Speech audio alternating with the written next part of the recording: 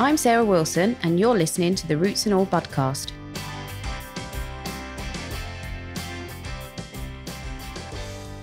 Hello and welcome to the Budcast. This week I'm speaking to Chris Williams, who's the co-founder of Edibleculture, which is a nursery based in Faversham. Edibleculture, hard to put them into words really what they do. Suffice to say that it's amazing. It's incredible what they're doing down on their nursery. They are growing plants, raising plants from seed and from cuttings. They're saving seed. They're growing peat-free. They're growing organic. They're growing without chemicals, and they have an aversion to single-use plastics, which is being expressed in the way that they sell their products. Everything they're doing in their business is sound, and it's ethically wonderful. I can't speak highly enough about what they're doing.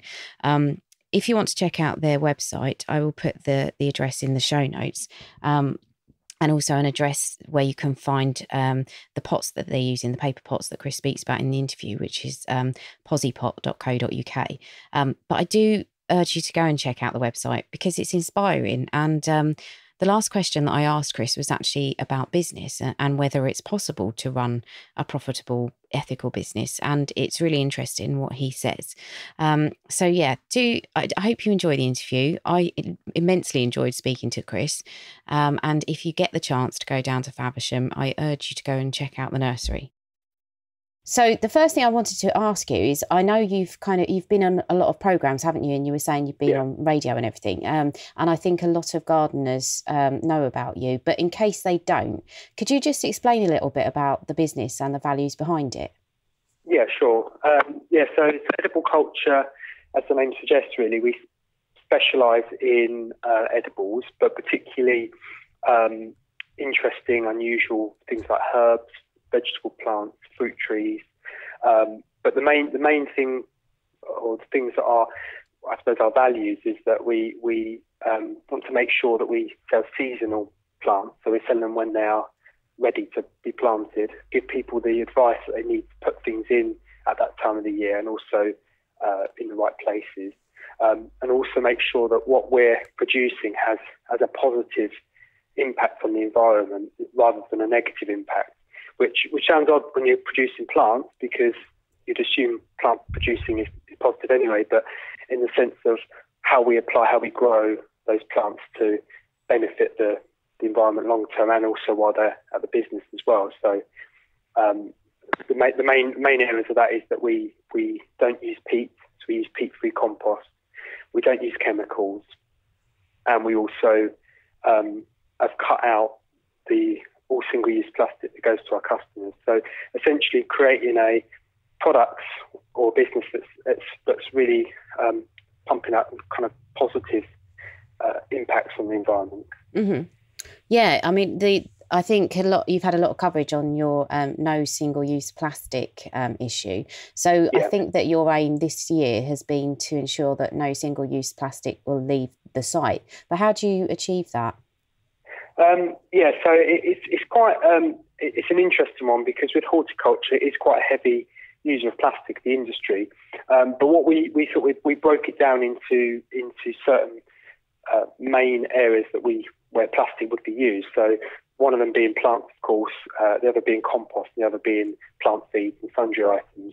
And we just looked at solutions of how we could sell them, and also kind of take inspiration from how it used to be sold before plastic was heavily used. So and we took the narrative that we basically, within the business, it's illegal for us to sell anything with single-use plastics. We had this really hard line narrative to say, right, we've got to do it, and we're not going to stray away from it and kind of get tempted to go back to our usual way. So but the main ways we've done that is with compost, for example. We buy the compost in bulk form rather than in bags, and we actually decant that compost into reusable bags for life that we had made, that the customer buys with the first bag of compost, and then they bring that bag back every time to get refilled, so they haven't got that single-use bag to throw away at the end. Mm-hmm. It's worked really well. That's a really positive way forward with the compost. With plant feeds, particularly like bone meal, that sort of thing, and also even liquid plant feed is we buy that again in a bulk form. So we're buying it in big bags, big tubs, and we decant it into bags, into bottles, and weigh them in the process. So people only have to buy what they need, so they don't have to buy masses of it in lots and lots of plastic bags. And that's kind of gone down really well, because that's given people a nice choice, but also allowing people to buy what they need at the time. And thirdly, the other big one was plants. We grow plants in sort of a few different primary sizes of pot, and so we actually decided and realised through lots of research that actually plastic is a very good tool to grow plants in the nursery. It just shouldn't be seen as something that is disposable. It should be seen as something that is a valued long-term investment that you have in the nursery and use, but you don't pass that problem on to the customer. So we decided to create takeaway paper pots that we actually put the plants into at a point of sale that then the customer takes home. So they've got no plastic at all associated with that plant. They can plant the whole thing in the ground, meaning they've got nothing at all, no waste at all. And then we put the plastic pot back into the nursery to be reused. Essentially taking responsibility for that material, and we're sort of declassifying it in our minds and saying, well, okay, plastic's very useful, but we've abused it, not just us personally, but us as human race abuse it. If we then reclassify and say, okay, well, we're going to use X amount of plastic pots per year, but we're not going to buy any more, we're not going to send any out into the general public, and we've actually stopped the chain of waste going through to the end user. So it was a long process getting back to that, because we just assumed that we'd find some product that would get us away from plastic completely, but it just doesn't exist. So we had to be creative and think of a solution that would work for us. Yeah. So if people had pots at home, do you take those to recycle them as well? That's the plan, yeah. So the way we work here, we're quite fortunate. So we're based at a secondary school. We rent our space off of the secondary school, and within the school, they're trialling various environmental incentives for students to get involved with.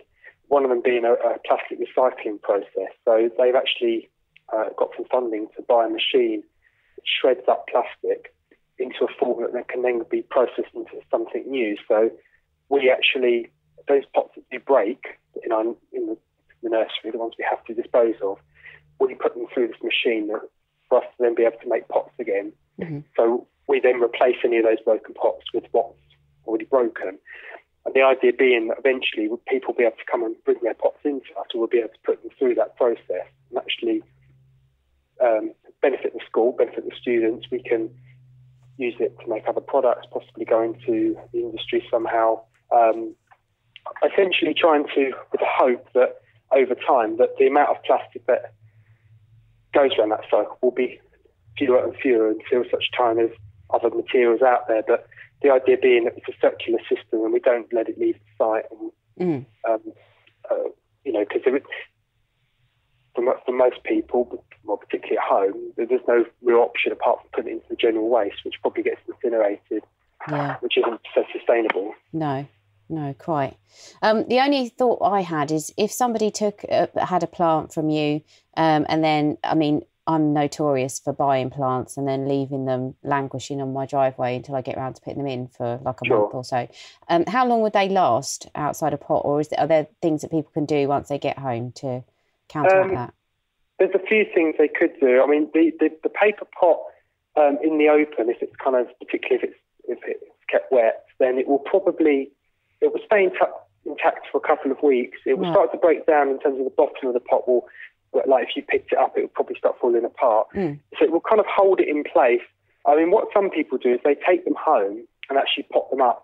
Particularly if they've got pots at home they've had left over, they may just pop them up temporarily, and then although they're using a plastic pot again, but they're recycling, they're not adding to their pile of pots.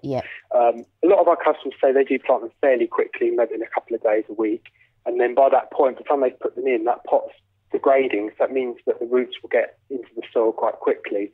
So it's really sort of designed designed to be a fairly temporary measure, and we almost hope that it kind of may encourage people to plant them quickly as well, which is kind of beneficial for the plant. And I'm sure there are going to be instances where people will forget and they might dry out. But the main thing is you treat it very much like any plant in the pot you buy in the garden centre, water it the same, but it just will break down a bit, obviously, quicker. Yeah. But that's good because when it goes into the ground, it breaks down quick as well. So that's the important thing. Definitely. And the other thing I noticed on your website was that you do talk about pesticides and herbicides. What do you use, if anything? What's kind of acceptable on the nursery? Well, we don't use anything. We use a foliar feed, which we find that if a plant's quite stressed through aphid damage, for example, we can give it a boost with feeding. So it's important to keep plants healthy in an environment that they like. So, for example, we've got 2 big glass houses and 2 polytunnels. So we will move plants out quite quickly in the spring as soon as the weather allows to make sure that the plants are not in an environment that will breed more pest or disease. Obviously, those that want to be in the greenhouse will stay in the greenhouse. But what we've also developed is we've created a site that all around the nursery is developed for wildlife. So we've left grass to grow longer to create meadow spaces. We've created. We're lucky we've got a pond here as well. And also we plant up areas around. So we're creating a habitat for predatory insects like ladybirds, birds, lacewings, hoverflies, bees, etc. All these beneficial insects, wildlife that will help keep these problems under control. And generally with aphid, we will get some plants that are very susceptible, and we just accept that, and we try and educate and show people that that's what happens, and naturally will kind of sort itself out over the season. And diseases, we will get some, but what we found is because we've built up this ecosystem on site, we actually can grow things basically organically without any major problems. It's quite interesting seeing the process, and we've been really pleased with how that's developed. So the answer, really, the quick answer was really we don't do anything, in terms of what we put on the plants. We just create an environment that's best for the plant. That's fascinating and inspiring, because a lot of nurseries that I've spoken to will tell me that you can't grow professionally, especially edibles, without using a level of pesticides. So that's lovely to hear, and and inspiring, as I say, if people do want to make that step. But obviously good husbandry is key, and as is building up a kind of natural resistance through the way that you grow plants. So. I think it's the way we started. I mean, we started on that ethos straight away, and I think that made it easier because we found ways of doing things straight away. I suppose our scale is relatively small. I mean, we may grow 10, 20,000 plants. In the scheme of some businesses that may grow hundreds of thousands or even millions, or really big companies. In that sense, it's probably a bit more challenging because you've got so many more things to look after. But I think with edibles particularly, we just don't feel comfortable with knowing that a herb that someone may buy and use pretty quickly it's got some sort of chemical on it, because otherwise it's creating a plant that's not particularly healthy for the environment, but also for people's health. And also we try and encourage people to smell the plants, taste them even if they want to, because it's completely natural. So, and I think that's really important. I think more people want that to happen and want to see that as well. Well, I think also the way you raise your plants, I'm kind of the mind that if you were a nursery or a plant shop that was buying in things from somewhere where they had been grown as a monoculture and had been grown en masse, I think what happens is that they get kind of pelted with various chemicals to keep everything in check. And once they reach the new site, I find that there seems to be a bit of an explosion of either a pest or disease.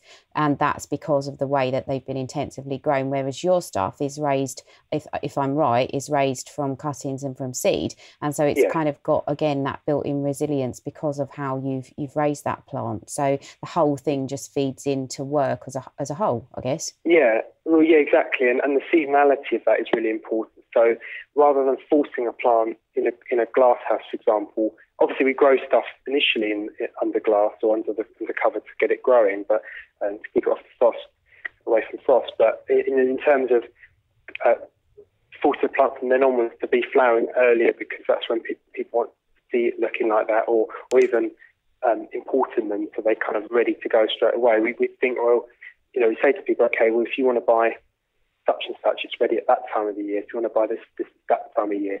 So getting people used to the fact that every month there's something they can buy from us that is seasonally ready.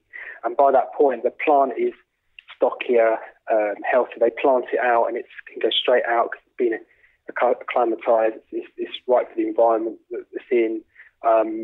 And the plant tends to be better long term then. And as you said, in terms of pest and disease, it tends to be a lot tougher than it might have been if it's been grown indoors and then put straight outside, or it's been moved around and things like that. So yeah it's about trying to sort of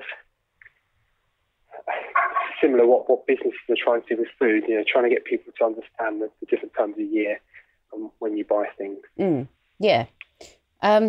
And so from the business perspective, lots of people, I think, historically have set up businesses with quite good intentions, and then maybe the first time they struggle with meeting the rent, or, sometimes it's hard to keep your values when you've got financial, constraints or demands on you. So do you think it's fair to say it is possible to run an ethical business and make a profit? I do. I think you've. I think there's a particular. It depends how you run the business. I think because we've had a very particular attitude towards business, that in the sense that obviously we need to cover our costs running the business. We want to make a profit. We want to be able to pay ourselves. We've got members of staff and all the other things that's usual for businesses. But we've always kind of thought more outside the box and thought more than just pure finance about how many X pence we can save on this and this and this, and whether actually doing the right thing and actually really being strong about the values to customers. And what we find is that customers respect that, and they want to support us for that, and also because it's a slightly unusual, different way of doing it. People then tell other people and say, these guys are doing this. It's really different, really good. They're really passionate about what they do. And we probably have a section of the market, in the sense there will be customers that won't come to us because they want more traditional garden centre or looking for weed killers or whatever they might be looking for. But I think that's fine, because I think there is enough people out there to run a business. I mean, when we're growing slowly, we haven't pushed ourselves to grow kind of ridiculously fast, and I think that would be challenging. We'd have times then, I think, where it would be financially difficult, because sometimes, particularly as I said, with the seasonality of what we're trying to do, it just wouldn't work being too quick. So we'll just let the business develop really slowly and make sure that it's the right thing to do. So it is possible. I think you just got a really good sort of attitude towards it, rather than purely about raking in as much money as you want, as you can, rather than and trying to balance that. Yeah. Well, I think that's really heartening to hear. I think a lot of people will be pleased to know that it is possible to have a profitable business and not to sell your soul. No, exactly. I do generally think that is the case. Yeah. Brilliant. So a huge thank you to Chris for his time. I hope you enjoyed that interview. I did it. I really enjoyed speaking to Chris, and I'd kind of like to throw down the gauntlet, I suppose, to other nurseries who might be listening, just to say that it is possible. It is possible to ditch the chemicals. It's possible to ditch the plastics. It's possible to stop buying in plants from overseas and to grow your own. And yes, I realise that if you're a big nursery, it's going to take a lot of time to adapt and to change, but it is possible. We need to start getting this nursery infrastructure here in the UK. We need to start having independent nurseries, smaller ones, more dotted about.